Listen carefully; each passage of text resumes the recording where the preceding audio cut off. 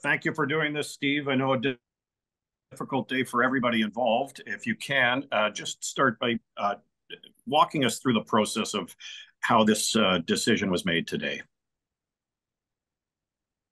Well, you're constantly evaluating your group, and I think early on in the season for us with the injuries, it was a little bit more challenging to really put a finger on our play and the inconsistencies of it. But as time went along, I think a lot of the same things were our demise, and there's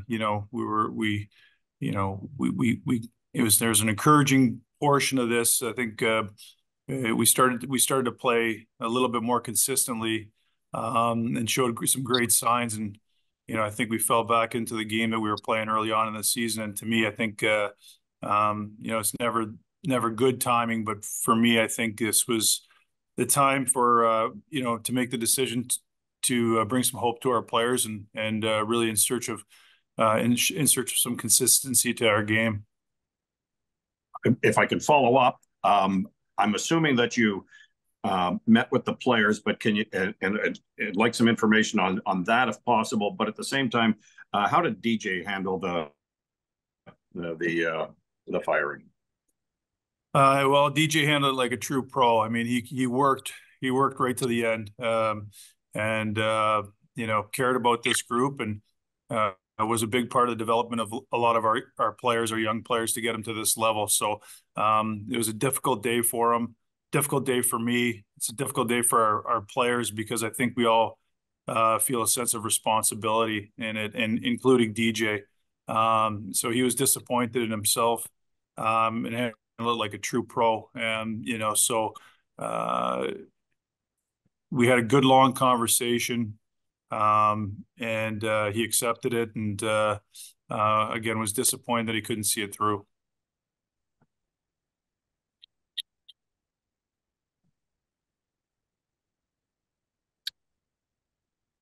Message to the players? Yeah, my message to the players, I think, was one of these are tough days. I gave them the rationale on the decision and the timing of it. Really, I mean, I think with some of the things that I saw with our group as far as inconsistencies, is a strength of Jacques Martin's, along with Daniel Alfredsson. I think we're all looking for more consistency, more detail to our game, more structure, and so explained to them the rationale behind it all. Had a chance and Jacques been around the group a little bit now, and they're getting to know him, and Jacques had an opportunity to address the group and on what his expectations were. So I think, like any time on days like this, there's disappointment, and because we all feel somewhat responsible for being in this situation, and then optimism moving forward. Hey, Steve, the next question is going to come from Wayne Scanlon at sportsnet.ca. Hi, Steve. Thanks for doing this. I just wondered, you let Davis Payne go. I guess he's looking after the forwards and not Jack Capuano. Just wondered about that rationale there with letting an offensive coach go and not the guy that's looking after the D.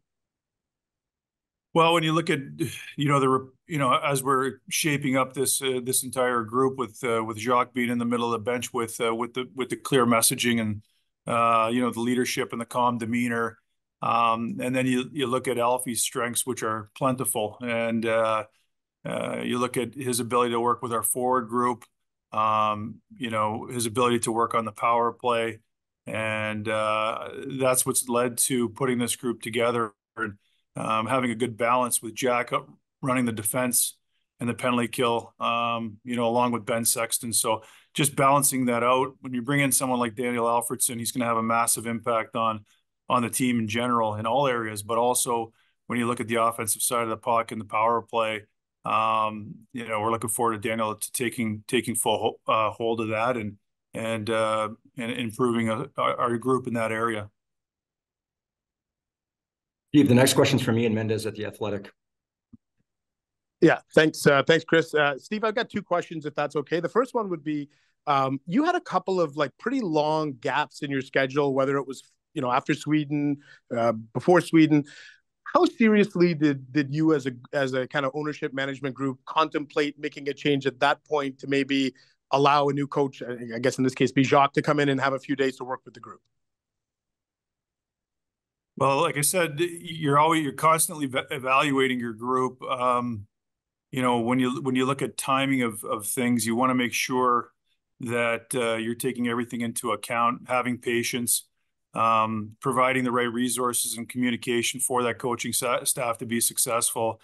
And you want to give them every chance to get this thing moving in the right direction. So I don't know if I was, to your question, Ian, as far as the timing of it coming off of Sweden or the gaps in the schedule, I was looking more at the consistency of our play. After the Florida game, there were some changes to the game plan and some of the structure and things within our game. And I was encouraged for 5 games, even though we only won 3 of the 5 games, but there were certainly great signs of improvement. And when I saw our game start to revert back to where it was before, that's when I felt like it was time.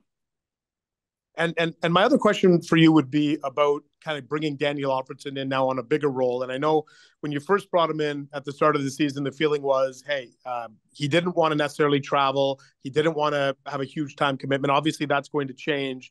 So what was that conversation like with Alfie to kind of pitch this opportunity for him to be behind the bench now? I think for me,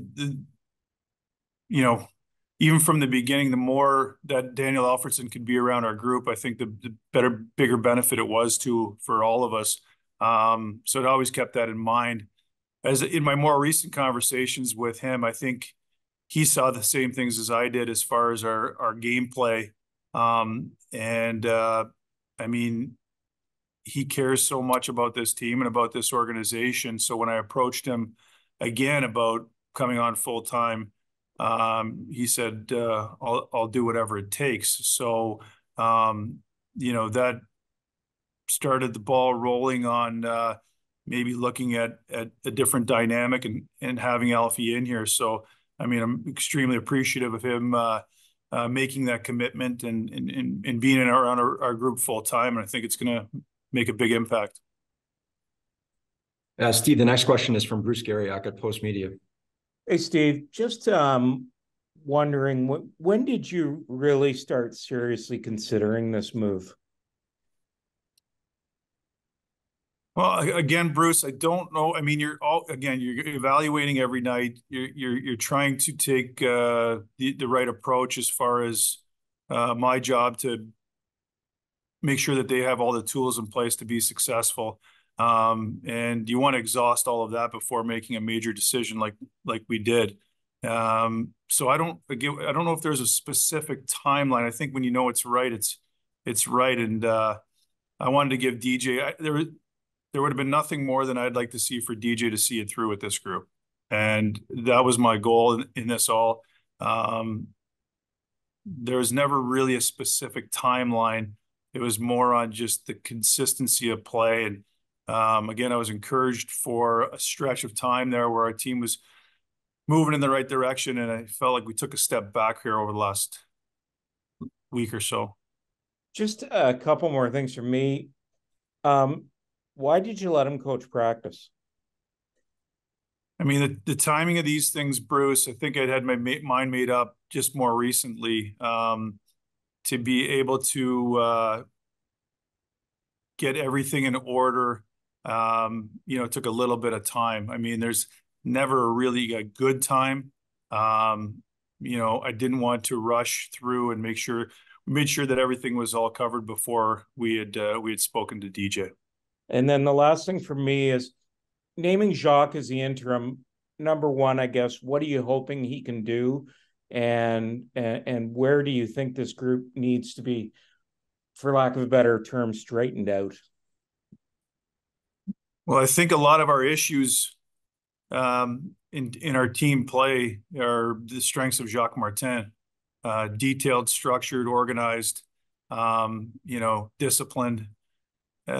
So to me, in theory, he's the perfect fit for everything that we had been lacking in those areas. And so, he brings his voice and his experience to the middle of the bench, so that will resonate with our group. And then, I mean, as you know, it's a big job, and we have great coaches on staff, and bringing Alfie in, and Jack Capuano with great experience as well, and also Ben Sexton, who will elevate his role in all this. So I think that Jacques has the proper support around him to be able to execute on his messaging and on his game plan.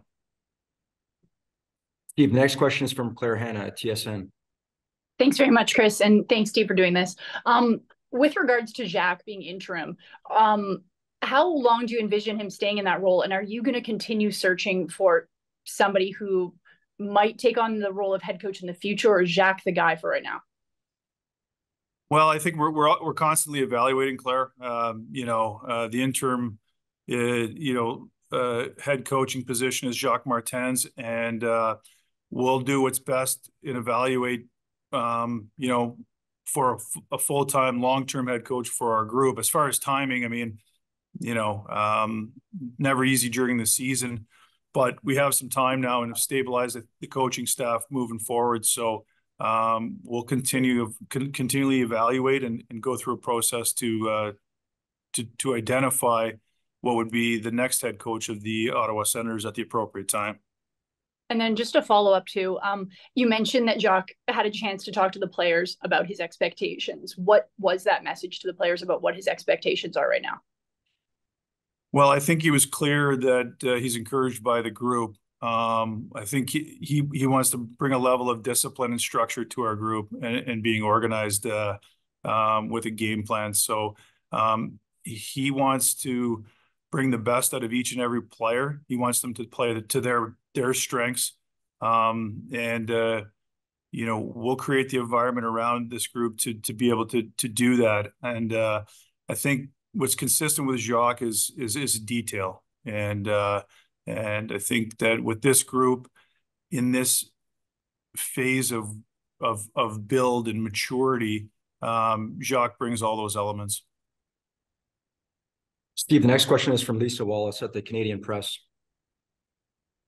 Hi, Steve. Thanks so much for doing this. I guess the question is, was there ever a consideration to bring anyone else other than Jacques, or was Jacques' familiarity with the team and already being part of sort of the staff the easy fix at this point?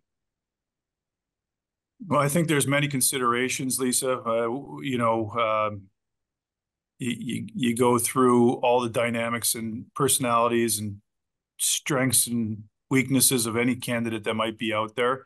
I think that this was, again, a perfect fit from the area of our greatest need at this time with this group, with the experience of this group and how this group is continuing to develop. So having Jacques in-house and in and around this group, and then again adding the dynamic of Daniel Alfredsson, to me feels like a good fit. I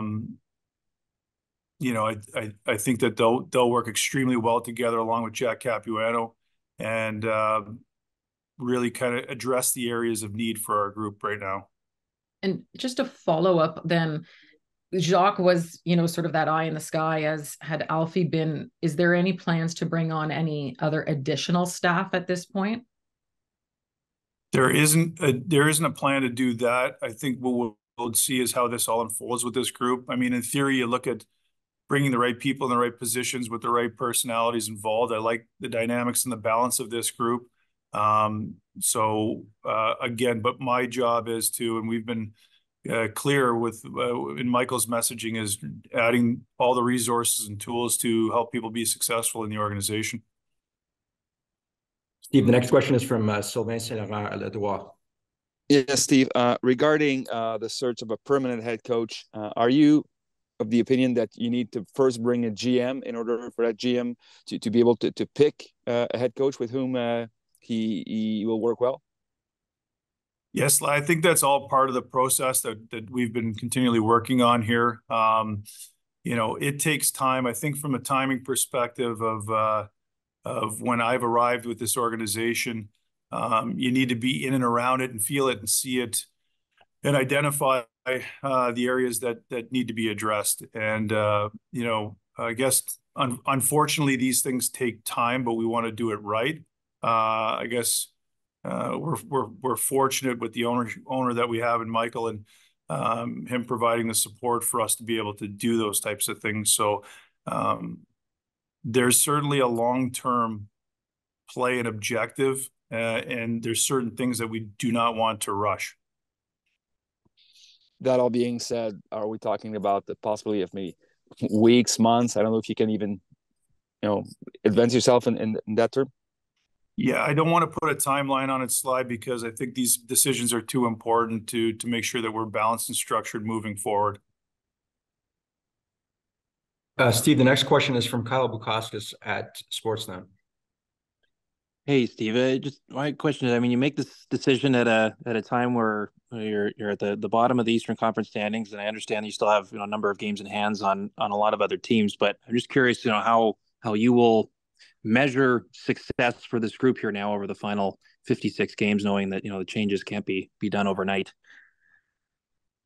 Yeah, I believe in this group. I believe in this core. I believe that we have lots of areas to improve in, and we lack experience, I think, in some areas, which you only get that by playing the games and getting through it. But what I'm looking for is consistent play. I think that there's been far too many times through the season where not quite sure exactly what we're going to get on a night-by-night basis. So I think there's a process that needs to take place with this group, starting now. And I know that Jacques is process and detail oriented. So I'm expecting that, the team will play more consistent in a lot of areas. I think that there's been drop off in certain areas. I think, when you look at our special teams in particular, I'd like to see more consistency. Steve, the next question is from Dan Rosen at NHL.com. Steve, thanks for doing this on a tough day. I understand that. There's been a lot of change within, the general manager, the coach, previous to the season, the owner. Why is this team, this group of players, in your mind, equipped to handle all that change and still establish the consistency that you're looking for? Well, like I said, Dan, I do have faith in this group. I have faith in the leadership of this group and the character of this group. I think with the right guidance and environment that they can get to that level. There's plenty of room for optimism within our group and with the individuals that we have. So I think it's our job now to make sure that we study these things. There have been a lot of changes. I don't think there isn't a year, I don't think, where there's as many changes as we've had to deal with, and certainly lots of adversity to deal with as well. But again, we want to look at the short-term solution to make sure that we give our players the best chance to compete on a given night, and also make sure we're taking a long-term look at this to make sure that we make the right decisions there. And if I could ask a follow-up too, and I understand the timeline being what it is, and you don't know it. Are there available candidates for coaching that you would interview now in season for this job, or is that not something you're looking at this point? I think we'll look at all avenues to make the right decision for this group. So the answer to that is yes. We would consider all avenues to be able to improve our organization, both short term and long term. Steve, we got time for two last ones here. So next up will be Pierre LeBrun at The Athletic. Yeah, Steve, go back to Sylvain's question, just to follow up on that. In terms of a timeline, how important is it, do you feel, when we talk about the 1-2 punch at the top of the management group, whether that's you as GM or you hire a GM, but you are looking at probably hiring someone, how important is to get that hire out of the way before you figure out permanently what happens behind the bench? Yeah, again, Pierre, from a timeline perspective, we want to make sure it's the it's the right fit for our group and the right structure for our group moving forward. You know, these things do take time, and the last thing we've wanted to do is make any rash decisions. I think even with the decision that we had made today, you know, on the coaching side of things, I think we were patient. We wanted to give it the right amount of time to make sure that we made the right decision. And, you know, that's how these things work for me on a timeline perspective. You want to make sure that you're making the right decisions, but you want to take the appropriate amount of time to do it. I don't want to put a timeline on when our next hire is on the management side of things. I think we're continually getting our work done with the staff that we have in place at this point in time. But I do anticipate that there will be a time where we can add people to structure this thing out, you know, the proper way for the long term. Thanks, Steve. And Steve, the final question this afternoon is going to be from Greg Wyshynski at ESPN. Thanks, Steve. Was curious about the Daniel Alfredsson part of this. I was wondering if he had expressed an interest in becoming a head coach one day. Does he sort of see this as more of a temporary need for him to join the staff? What is your view on what this means for Alfie going forward? Well, Alfie's a talented guy in a lot of different areas, so I think that he's got great hockey acumen, and if he decides that he wants to coach, or if he decides he wants to manage, I think he's going to be successful doing whatever he decides to do long term. As far as right now, Alfie is extremely committed to the Ottawa Senators and our group. He believes in what we have here moving forward. He believes in the approach that we're taking, and he's willing to do what it takes to help this group out. So I'm extremely appreciative of his commitment. This wasn't what he had planned on doing for this season, but I think when he sees where the group is at and what he can bring to our group, he's been able to, you know, make up his mind that he's going to fully commit to helping us moving forward.